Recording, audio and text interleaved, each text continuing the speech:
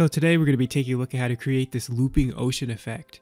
Now it loops over both time and distance, so at some point in the animation it actually loops back to the beginning. You just can't tell because that transition is seamless. Let's begin by dropping down a grid node. And I'm going to rename this to setup. And it's much too small right now, so let's go ahead and make this a bit bigger. I'm going to go 800 by 1600. And that's a lot nicer.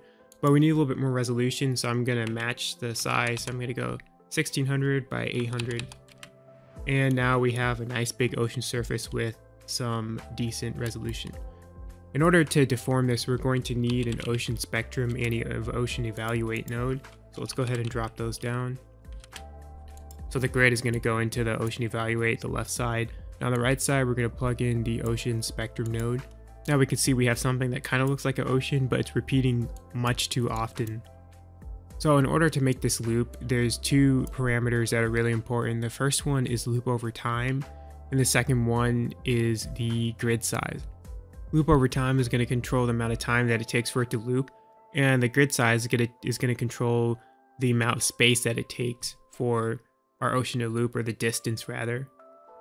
Right now, the grid size is way too small, and so that's why we're seeing a whole bunch of repeating patches. Right now, we're going to make this bigger, so let's change to 400. And so what this means is every 400 meters that we travel, the spectrum is going to repeat. So it's essentially tileable. And we can test this out. So let's go back out to OBJ level. And let's make, and actually before we do that, I'm gonna go back in really quickly, and I'm going to move this grid over just so that the origin is at 0. We're close enough. Doesn't have to be perfect. Alright, so let's go back out to OBJ level, and let's make a new camera. And let's look through that camera. And what we're gonna do is just raise this up to like 10. That should be fine. And that way we can actually see the ocean spectrum. Now let's go back into the setup, and let's scale this up just so it's a bit easier to see. So I'm going to set this to like 6. Yeah, that'll be easier. And it's looking a bit blocky, and I think that's just because the resolution exponent is a bit low. So let me just put this to like 8 or 9. Yeah, that's a lot better. Now we can actually see more detail. And let's go back. And so since we set our grid size to 400, that means if we're going to move the camera 400 units, it should look the same. So let's go to the translate on our, well, actually, let's make sure your camera is selected. Go to the translate, and we're going to type in -400. And we can see that it hasn't changed. It looks the same. And I'm just going to turn off the grid to make it easier to see. If you bring your mouse over here to this panel and you scroll down, there's this icon right here of a picture of an eye. If you click on it, it says view memory. And this is actually a cool little thing you can do, so you can take snapshots of your viewport. So I'm going to hit D really quickly, and I'm going to just change the anti-aliasing because it's a bit low. So I'm going to change this from view to snapshot. And what I'm going to do is just click on this right here. And then if we click on this button right here, we can store a snapshot. And so whenever we select it, we can see it says snapshot frame 1. So now if I take this camera and I go back to 0, and then we can turn on and off the snapshot by toggling it. And so we can see that as we turn it on and off, that the spectrum is the same. So essentially every 400 meters is going to look exactly the same. Now you can notice that shifting here. And that is simply because if we look at the camera, and let me go to the icon scale, just put it to like 30. The camera is, well, once it moves, like we do -400, we can see that it's closer towards the end. So there's not as much ocean left at the end. So that's why that is happening. But we'll talk about how to fix that later on. But for now, let's just go ahead and put our camera back to 0, and let's look through it and then go back into our setup. And I have another Houdini scene. I'm just going to copy this node over and paste it in. It's just a visualizer just to help see the ocean a little bit better, because I'm going to be hiding the topology. All right, so right now we have it looping over space, but we also need to make it loop over time. So let's go back to the ocean spectrum node. So let's enable the loop over time. And the default of 10 is actually perfect, because since we're working at 24 frames a second, 240 frames will be 10 seconds, because 10 times 24 is 240. So this actually works out perfectly. And we can test this out again by using our snapshot feature.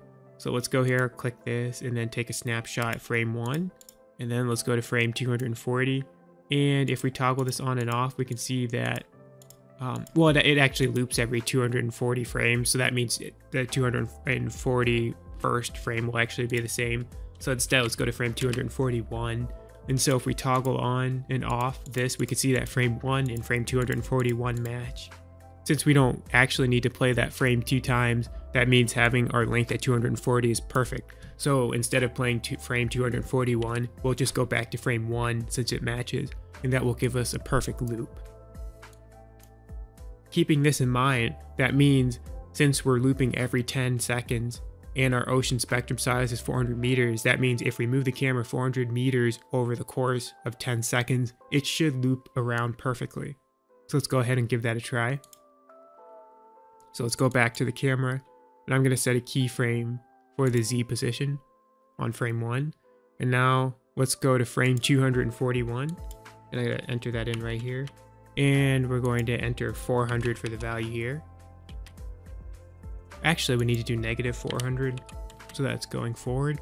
And we can set another key by alt-clicking that. And one thing, I'm going to go to the animation editor, and I'm going to hit space H to bring this all into focus, and select both of these, and I'm going to click on the straight just so that it's not smooth. It's not smooth motion. We just want it to be linear, and that should fix that. And so if we go from frame 1 to frame 240, it should be the same, or 241. We can see that indeed it has stayed the same, but as we were talking about before, there's that problem of the shifting right here, because if we go back to frame 1, you can see that it does shift a little bit, but like I said, we're gonna fix that, so don't worry about that. So let's look at how to fix this popping problem. So if I put the playhead towards the end, when it repeats, we still have this popping problem. So you could just cover it up with objects like boats or whatever, and then you wouldn't see it. That's one way to do it. The way I did it in the video that I made is a little bit different, so let's look at that. Let's actually go towards the end. Let's put the playhead at the end. And what I'm going to do is I'm going to make another grid, and I'm just going to name it Matte. And let's go inside. What I'm going to do is I'm going to change, let's see, let's focus on it so we can actually see it. And let's put it to XY plane. Perfect. And what we're going to do is we're going to move it all the way towards the end. Well, actually, let's make it bigger so we can actually see it. So I'm just going to do like 1,000 by 1,000. And where is it? What? Oh, I moved it back. I didn't see that. All right, let's put that back to 0. All right, now let's move this towards the end of our ocean. All right, we need to make sure that it's not past it. It's not completely past the ocean, so like that. So let's go to the camera and make sure that it's actually blocking everything. And that is looking good. So let's go back to OBJ level. And what we're going to do is we're going to select this matte and click keep position when parenting. And we're actually going to parent this to the camera. And this is why we did it on the last frame, because we want to make sure that this plane doesn't go past the ocean. And so now we can see that as we move the playhead, this grid object is going to move forward along with it. And what I did was, since we named it matte, that implies that we're going to use it as a matte object during render. And so basically what a matte object does is it'll block everything behind it. And so basically we're only rendering everything that is in front of this matte object, and that way we can block out all the ocean behind it. That way when we go from frame 1 to frame 241, we're still going to be seeing the same distance. So now it'll be exactly perfect. We can test this out too. So let's make another snapshot, and then let's go to frame 241 and let's compare them together. As I toggle this back and forth, you may see a little bit of shifting in the back. That's just because we have low resolution topology.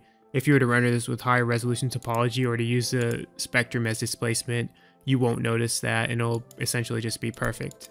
Actually, I just found out there was actually a problem with the clipping on my camera, and after I fixed that, it actually is perfect. So let's see, this is frame 241, and the snapshot is frame 1, and even at low resolution, you can see that it is 100% perfect.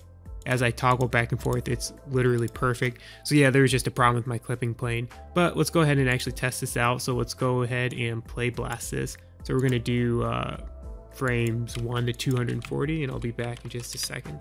Alright, now that the flipbook is finished, let's test this out. So let's just go towards the end and hit play. And we can see as it starts over, it's a seamless transition. Thanks for watching this tutorial. If you have any questions or comments, just leave them below. Thank you.